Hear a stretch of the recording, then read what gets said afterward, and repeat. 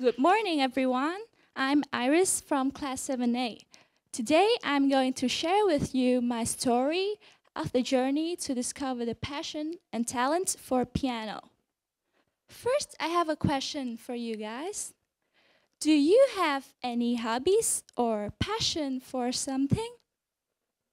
Do you think that you are born with talent? First, let's define passion. Passion refers to a strong feeling of enthusiasm or excitement. Liking something and being passionate for something are slightly different. The things we like, which are our hobbies, can change as we humans change. But passion doesn't change. Whether you are 8 years old or even 80 years old, it is still a part of your life. Now I will tell my story. When I was little, I was an extremely shy girl, afraid of meeting people other than my family. I watched many piano recitals around the world and I loved them. I loved the way they play, the hand techniques, everything. So I decided to learn piano at the age of 5. Then, after 2 years, I felt so depressed, so down. It was challenging controlling my hands because playing the piano requires both hands and it's so easy to get distracted.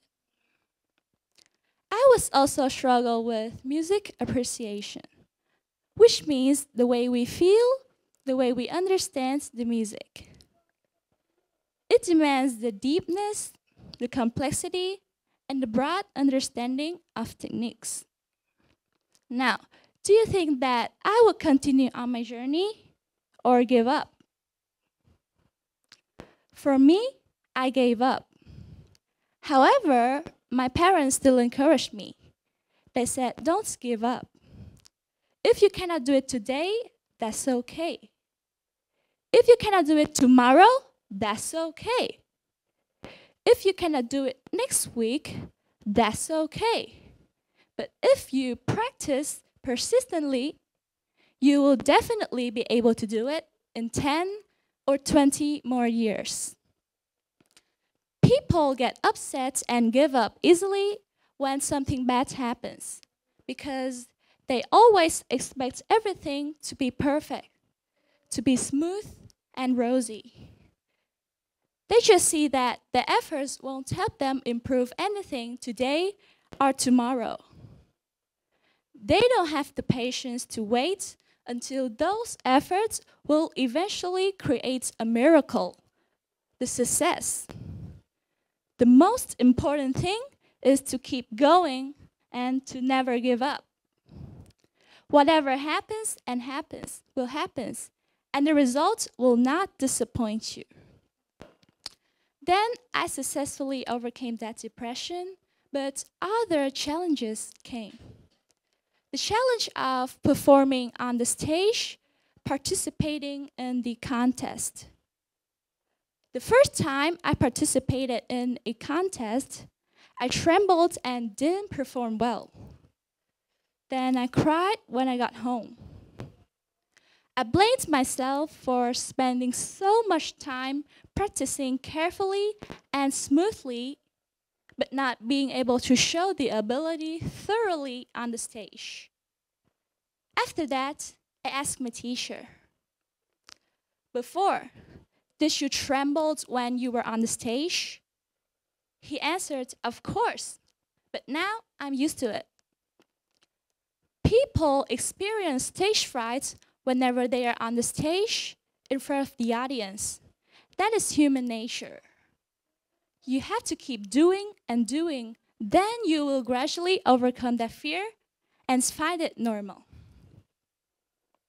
And a year later, I participated in another contest. It is called ABRSM, a British Piano Certification Exam. It was online, so I just needed to record a video and send it online to them. without having to perform on the stage and being able to film the videos over and over again still made me nervous. It took me around 5 hours a day for 4 days to get a perfect 3-minute video. Every time I record, there was an error. Sometimes it was wrong here, sometimes it was wrong there. It was really hard to shoot a perfect one. Then my parents and I sat together and talked. My dad said, when doing everything, people always expect themselves to do the best. It then creates an even more harmful pressure. The more pressure you have, the worse you do. The more comfortable you are, the better you can do. Just relax and try your best. And a year later, I participated again for the ABRSM. This time, I was really happy because I just needed to spend 2 days to finish filming, and the result was a distinction.